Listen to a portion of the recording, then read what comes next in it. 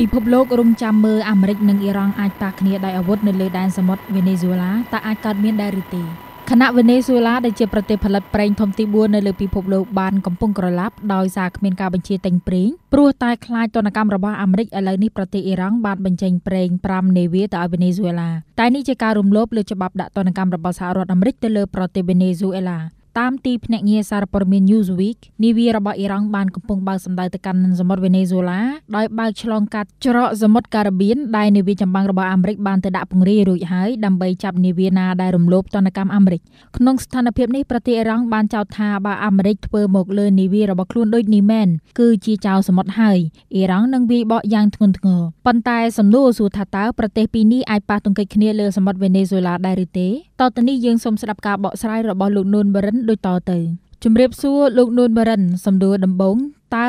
មកពីមូលហេតុអ្វីទៅបានជាអាមេរិកហើយនិងអ៊ីរ៉ង់អាចនឹងឈានទៅរកការប៉ះទង្គិចគ្នានៅលើដែនទឹកសមុទ្រនៃប្រទេសវេណេស៊ុយឡាឯណោះទៅវិញរឿងរ៉ាវអាមេរិកនិងអ៊ីរ៉ង់ដូចជាមិនចេះចប់សោះនៅពេលនេះអស់ពីរឿងមួយទៅជារឿងមួយកាលពីសប្តាហ៍មុនប្រទេសពីរនេះបានឈានដល់ដំណាក់កាលចុងក្រោយទៅហើយនៃការដោះដូរអ្នកទោសរវាងប្រទេសទាំងពីរគឺសហរដ្ឋអាមេរិកបានអនុញ្ញាតឲ្យអ៊ីរ៉ង់យកយន្តហោះមួយគ្រឿងទៅយកអ្នកទោសរបស់ខ្លួននៅទឹកដីអាមេរិកចំនួន11នាក់ត្រឡប់មកប្រទេសរបស់អ៊ីរ៉ង់វិញហើយចំណែកឯអ៊ីរ៉ង់នោះក៏បានយល់ព្រមឲ្យអាមេរិកទទួលយកអ្នកទោសរបស់អាមេរិក4នាក់ចេញពីអ៊ីរ៉ង់ផងដែរនេះជាសញ្ញាណមួយបញ្ជាក់ពីការត្រូវគ្នាបន្តិចតែឥឡូវនេះភាពតានតឹងបានផ្ទុះឡើងវិញទៀតហើយកាលពីសប្តាហ៍មុនផងដែរក្រុមប្រឹក្សាសន្តិសុខអង្គការសហប្រជាជាតិបានកោះប្រជុំដើម្បី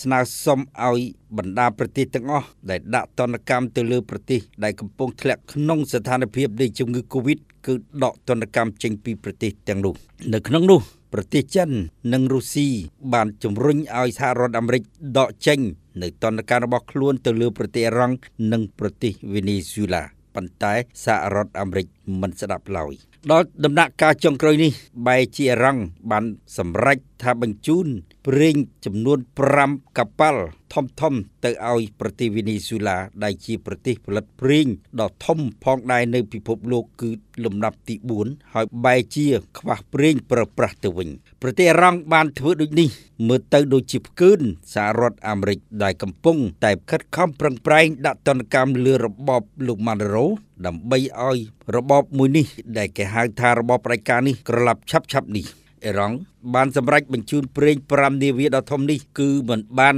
សុំការអនុញ្ញាតពីសហរដ្ឋអាមេរិកមួយម៉ាត់នោះឡើយតាមសេចក្តីរាយការណ៍នាវាដឹកប្រេងរបស់អ៊ីរ៉ង់បានកំពុងធ្វើដំណើរទៅកាន់ឈូងសមុទ្រនៃប្រទេសវេណេស៊ុយឡាដោយឆ្លងកាត់ច្រកសមុទ្រការ៉ាបៀននៃប្រទេសប្រេស៊ីលនិងកូឡុំប៊ីដែលនៅទីនោះនាវាចម្បាំងរបស់អាមេរិក4គ្រឿងបានដាក់នៅទីនោះរងចាំរាំងខ្ទប់នាវាទាំងឡាយណាដែលដឹកប្រេងចេញប្រទេសវេណេស៊ុយឡាប្រទេសវេណេស៊ុយឡានរណាក៏ដឹងដែរថាជាប្រទេសផលិតប្រេងធំទី4នៃពិភពលោកបែរជារកប្រេងប្រើប្រាស់វិញមិនបាននោះគឺដោយសារតែទណ្ឌកម្មរបស់សហរដ្ឋអាមេរិកដើមចមដែលនាំឲ្យមានការវិភាគថាអាមេរិកនិងអ៊ីរ៉ង់អាចនឹងប៉ះទង្គិចគ្នាដោយប្រដាប់អាវុធនៅលើដែនទឹកនៃប្រទេសវេណេស៊ុយឡាឬក៏នៅលើច្រកសមុទ្រការ៉ាបៀននោះគឺបណ្ដាលមកពីអ៊ីរ៉ង់ត្រូវបានចោទថាបានរំលោភបំរាមរបស់សហរដ្ឋអាមេរិកដែលដាក់ទណ្ឌកម្មទៅលើប្រទេសវេណេស៊ុយឡាមានការចោទសួរទៀតថាតើ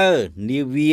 របស់អ៊ីរ៉ង់ដឹកតែប្រេងសុទ្ធឬក៏មានអ្វីនៅក្នុងនោះគឺជាការកំពុងតែស៊ើបអង្កេតរបស់សហរដ្ឋអាមេរិកថាតើនាវានោះអាចដឹកអ្វីខ្លះអាចដឹកអាវុធរបស់រុស្ស៊ីឬក៏អាចដឹកអ្វីផ្សេងទៀតដែលជាការរំលោភលើច្បាប់អន្តរជាតិប៉ុន្តែសំណួរមួយសួរថាតើត្រឡប់មកវិញនាវារបស់អ៊ីរ៉ង់ដឹកអ្វីទៅប្រទេសរបស់ខ្លួនវិញគឺមានតែដឹកមាសចេញពីប្រទេសវេណេស៊ុយឡាតែប៉ុណ្ណោះព្រោះវេណេស៊ុយឡាពុំអាចយកមាសទៅលក់ឲ្យប្រទេសណាបានក្រៅពីប្រទេសអ៊ីរ៉ង់ដែលជាសម្ព័ន្ធភាពផ្ដាច់ការជាមួយគ្នាតែប៉ុណ្ណោះនេះហើយដែលសហរដ្ឋអាមេរិកចាត់ទុកថាប្រទេសទាំងឡាយណាដែលរំលោភការដាក់ទណ្ឌកម្មរបស់ខ្លួនគឺស្មើនឹងការរំលោភច្បាប់អន្តរជាតិសហរដ្ឋអាមេរិកកាលពីសប្តាហ៍មុននេះបានបញ្ជូននាវាចម្បាំង4គ្រឿងទៅកាន់ច្រកសមុទ្រការ៉ាបៀននិងក្បែរឈូងសមុទ្រនៃប្រទេសវេណេស៊ុយឡាដើម្បីឃ្លាំចាប់នាវាទាំងឡាយណាដែលរំលោភច្បាប់របស់ខ្លួនមានការព្រមានថាអាមេរិកនិងអ៊ីរ៉ង់អាចនឹងប៉ះទង្គិចគ្នា នៅលើដែនទឹកសមុទ្រនេះប៉ុន្តែគេសួរថាតើអ៊ីរ៉ង់មាននាំនាវាចម្បាំងរបស់ខ្លួនមកការពារនាវាដឹកប្រេងរបស់ខ្លួនដែរឬទេនេះជាចំណុចមួយដែលត្រូវចោទសួរប៉ុន្តែសម្រាប់សហរដ្ឋអាមេរិកនរណាក៏ដឹងដែរថាបើវាយប្រហារលើអ៊ីរ៉ង់ហើយគឺនៅដែនសមុទ្រនៃប្រទេសអារ៉ាប៊ីសាអូឌីតនោះគឺគ្មានប្រទេសណាជួយ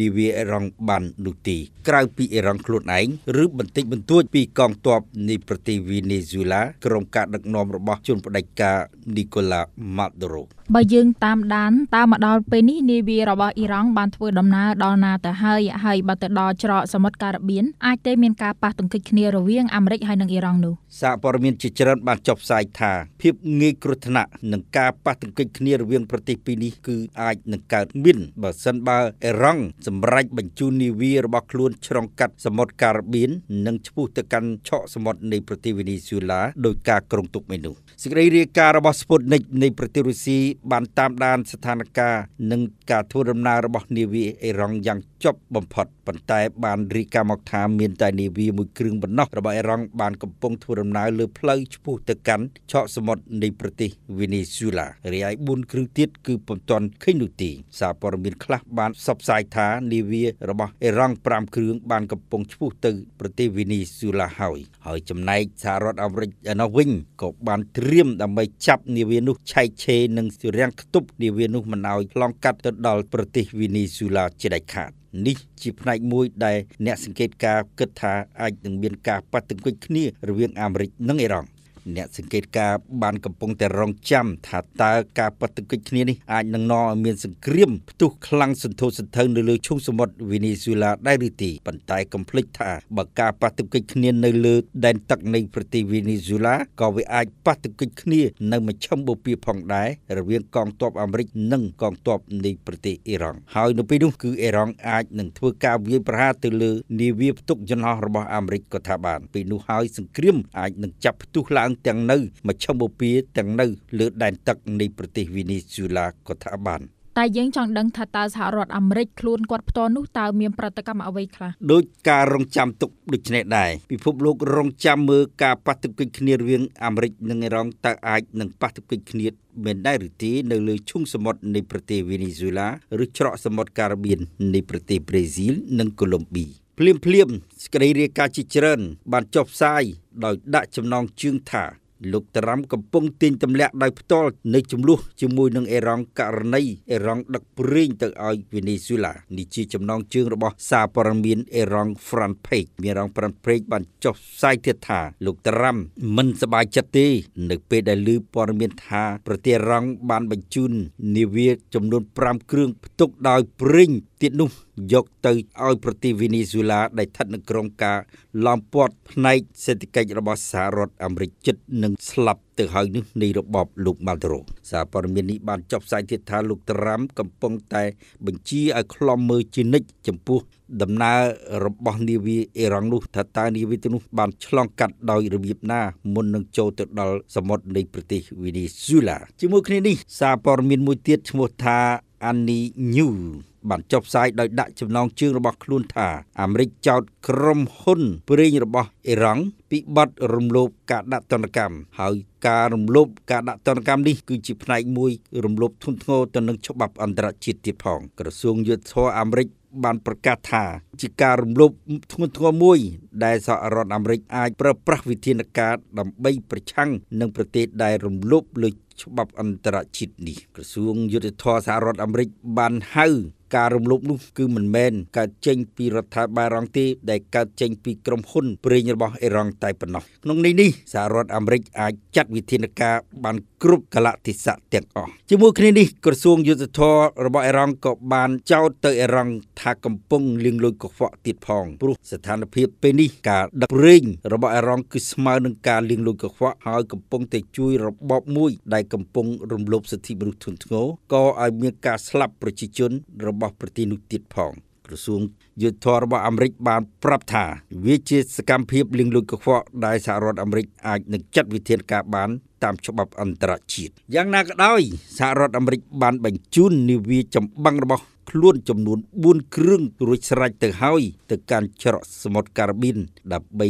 រាំងខ្ទប់នាវាទាំងឡាយណាមកពីប្រទេសណាមួយក៏ដោយដែលបើកឆ្លងកាត់ច្រកសមុទ្រការ៉ាបៀននៃប្រទេសប្រេស៊ីលនិងកូឡុំប៊ីដើម្បីឆែកមើលតើនាវានោះបានផ្ទុកអ្វីនៅក្នុងកុងតឺន័ររបស់ខ្លួនការដែលសហរដ្ឋអាមេរិកបញ្ជូននាវានេះគឺភ្លាមបន្ទាប់ពីប្រធានាធិបតីវេណេស៊ុយឡាបានប្រកាសថាខ្លួនបានឈ្នះឬក៏ជោគជ័យទៀតហើយនៅក្នុងការប៉ុនប៉ងធ្វើរដ្ឋប្រហារទម្លាក់រុកលោកពីអំណាចដោយសហរដ្ឋអាមេរិកខុបខិតនឹងក្រុមរដ្ឋប្រហារ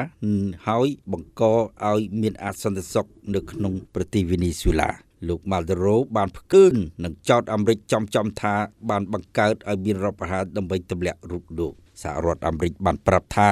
បើខ្លួនចង់ទម្លាក់ជនផ្ដាច់ការណាមួយលើពិភពលោកគឺមិនបាច់ប្រើប្រាស់កងប្រដាប់អាវុធដែលមិនបានសម្រេចនោះទេភ្លាមនេះហើយដែលសហរដ្ឋអាមេរិកសម្រេចបញ្ជូននាវាចម្បាំងទៅកាន់ច្រកសមុទ្រការ៉ាបៀនភ្លាមដើម្បីគម្រាមវេណេស៊ុយឡាជាពិសេសគឺដើម្បីគម្រាមរបបលោកម៉ាដូរ៉ូចុះថាតើអ៊ីរ៉ង់អាណូវិញមានប្រតិកម្មយ៉ាងណាដែរសារព័ត៌មាន Newsweek បានចុះផ្សាយថាអ៊ីរ៉ង់បានចោទអាមេរិកពីបទប៉ុនប៉ងរាំងខ្ទប់ការផ្ដល់ជំនួយប្រេងទៅឲ្យវេណេស៊ុយឡាដែលអង្គការសហប្រជាជាតិជាពិសេសក្រុមប្រឹក្សាសន្តិសុខអង្គការសហប្រជាជាតិបានកំពុងតែប្រឆាំងនឹងសហរដ្ឋអាមេរិកឲ្យដកទណ្ឌកម្មលើប្រទេសវេណេស៊ុយឡាអ៊ីរ៉ង់បានចោទថាការរាំងខ្ទប់នេះគឺស្មើនឹងការផ្ដាច់ផ្ដល់ជីវិតជនក្រីក្រនៅប្រទេសវេណេស៊ុយឡាឲ្យកាន់តែស្លាប់ច្រើនថែមទៀតអ៊ីរ៉ង់បានប្រកាសថាខ្លួន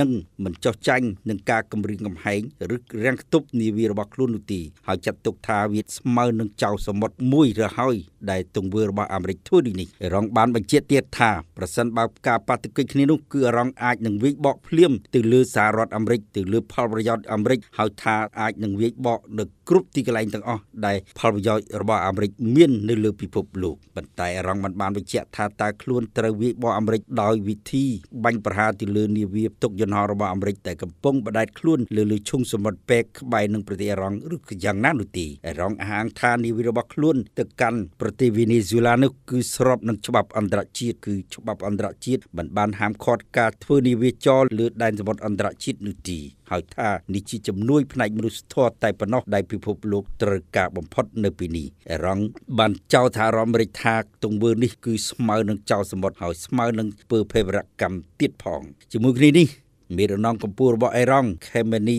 អាយ៉ាតូឡាបានប្រកាសថាប្រសិនបើការប៉ះទង្គិចគ្នាអាចកើតមានលើឈុងសមុទ្រនៃប្រទេសវេណេស៊ុយឡាមួយនោះគឺអ៊ីរ៉ង់នឹងដេញទ័ពអាមេរិកចេញពីឈុងសមុទ្រពេកនិងមជ្ឈមបូព៌ាទាំងអស់តែម្ដងបើសិនណាមានការប៉ះទង្គិចគ្នាតើភាគីខាងណានឹងមានប្រៀបហើយវេណេស៊ុយឡានឹងទៅជាយ៉ាងណានោះភាគីដែលមានប្រៀបទំនងសហរដ្ឋអាមេរិកមានប្រៀបជាងគេព្រោះតំបន់នោះជាតំបន់របស់អាមេរិកហើយប្រទេសទាំងអស់នៅក្នុងតំបន់នោះគឺជាសម្ព័ន្ធមិត្តរបស់អាមេរិកអ៊ីរ៉ង់គ្រោះថ្នាក់ក៏ថាបាននៅពីនោះសម្រាប់អ៊ីរ៉ង់គ្រោះថ្នាក់ហើយគឺវេណេស៊ុយឡាក៏អាចនឹងគ្រោះថ្នាក់ទៀតផងដូច្នេះការមានប្រៀបរបស់អាមេរិកពិតជាមានប្រៀបជាងអ៊ីរ៉ង់ជាពុំខានគឺ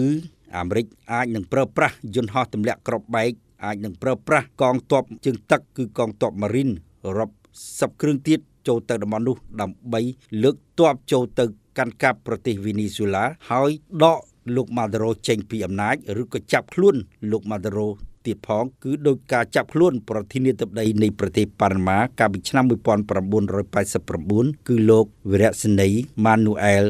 ណូរីកាយកមកកាត់ទោសនៅសហរដ្ឋអាមេរិកពីបទឧក្រិដ្ឋកម្មគ្រឿងញៀនសហរដ្ឋអាមេរិកពិតជាមានប្រៀបប្រសិនបើស្ថានភាពនេះឈានដល់ការប៉ះទង្គិចគ្នានៅលើឈុំសមុទ្រវេណេស៊ុយឡារវាងអាមេរិកនិងអ៊ីរ៉ង់មែននោះហើយពិភពលោកត្រូវតែសម្លឹងមើលយ៉ាងប្រុងប្រយ័ត្នហើយទីបំផុតរបបវេណេស៊ុយឡារបស់លោកម៉ាដូរ៉ូអាចនឹងក្រឡាប់ក៏ថាបាន